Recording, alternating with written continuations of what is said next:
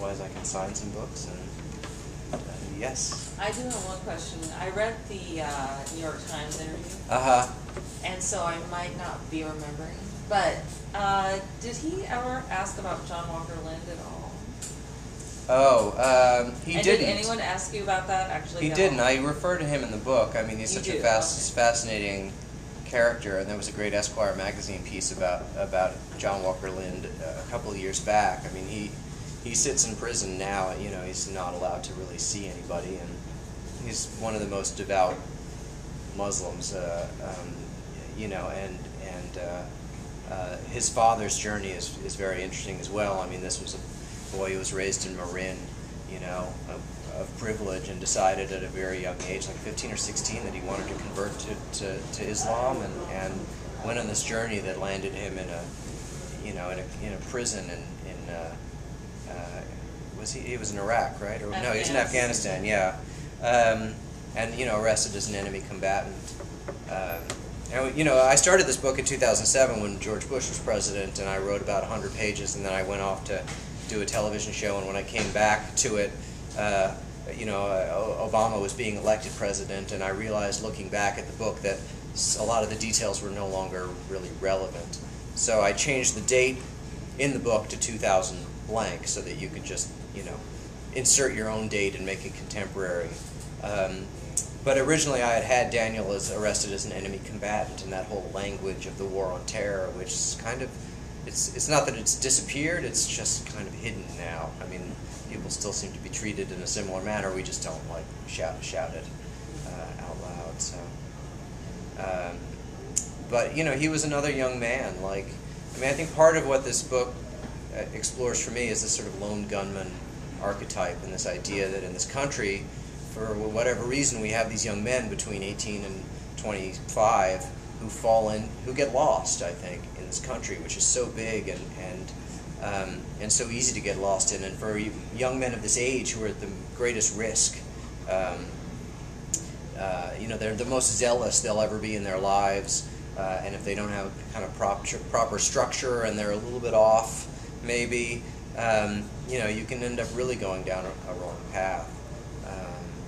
But what's interesting, and another reason that I include these sort of real-life cases in here, is that you read them and they don't read like a novel. They don't read like a linear story where you go, oh, well, it was so clear at this moment that 10 years later he was going to do this. I mean, at any moment along the journey, any of these guys could have made a different choice, or something different could have happened to them, and they wouldn't have ended up doing what they did.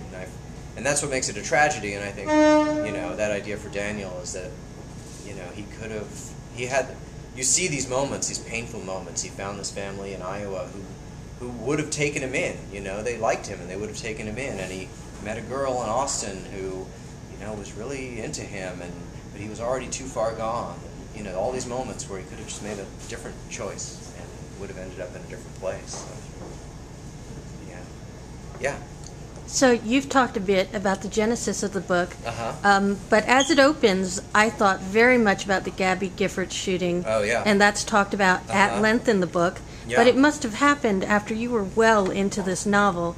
Yeah, it actually, when I had finished the book and we were about to shop it to publishers, and Jared Loeffner, you know, shot all those people in the Arizona parking lot, and of course we paused. We didn't shop the book, and I went back and kind of incorporated some of those details into the book, because it felt like the book immediately became dated without reference to that in there.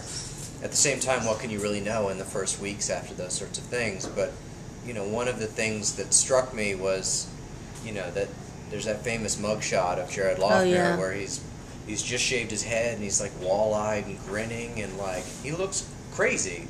And for a father who's looking for his son, you know, in these people, it's so easy for him to go, well, that's not my son. My son isn't this crazy person, you know, which is the lengths we'll go to kind of convince ourselves that our children are what we want them to be, I think. I mean, I think it's, you know, it's short-sighted to think that one photograph would tell you anything about anybody, and clearly there are moments for Daniel in his journey that are much darker and sort of more mentally unstable than other moments. And there is a section in the book of Daniel's journals that give you a taste of how how far he went. But I didn't want it to be easy for the reader. I didn't want to explain him. I wanted there to be a level of detachment to those sections about the son where it was up to you. I mean, this moment with the tornado, you know, where he could be killed, and it's clearly an awesome moment for him, you know, a terrifying and larger-than-life moment. But what does it mean? I mean, how does it shape him? How does it affect him? I can't tell you, but knowing that he went through it, I think you start to feel a certain way about him. You know, clearly these things are happening to him, and he's reacting to them in a certain way, a way that maybe you identify with or maybe seems crazy to you. But I wanted the reader to have to decide for themselves whether, you know, whether this is a crazy kid or a sane kid, or what the moment is that might have turned it. So, yeah. Is that your title? It was my title, yeah. And when we sold it to Doubleday, we didn't really talk about changing it. I think they might have felt like, you know, we've got the good wife on TV and they're a good mother, or, you know, I mean, like. But you keep coming back to the fact that it is the central question of the book: is he a good father or isn't he? You know, was he one when Daniel was growing up? Can he make up for it by being one now? But at the same time, he's on this quest. He's chasing these windmills, and he has this new family with these two sons who he finds himself not paying as much attention to as he should, and maybe going back to these old patterns. And you start to wonder, well, does he have to be a bad father to his new kids to be a good father to his old kids? So it is the central, you know, question of the book. You know, I was in England last week doing publicity for the book, and one of the publicists there told me that, you know, at the publisher, all the men read the book, and that they were weeping at the end, and all the women were, you know, coming out of it, you know, very polarized about if he was a good father or not, you know, because it's very different, you know, motherhood and fatherhood, and the relationships of mothers and fathers to kids, and you know, I mean, I go to a lot of 4-year-old birthday parties, and I stand around with a lot of other dads talking about how our dads never went to our 4-year-old birthday parties. It just wasn't something that we did, but you know, fathers have become so much more engaged in the emotional lives of their children, to the point where you can be at work and feel guilty for having to work, you know, instead of missing that soccer game or all those sorts of things. So I think we're at a point where as fathers, we don't know how far to go. Like, am I a bad father for having to work on a Saturday, or the things that you need to support your family? And, you know, certainly mothers feel the same way when they have to work.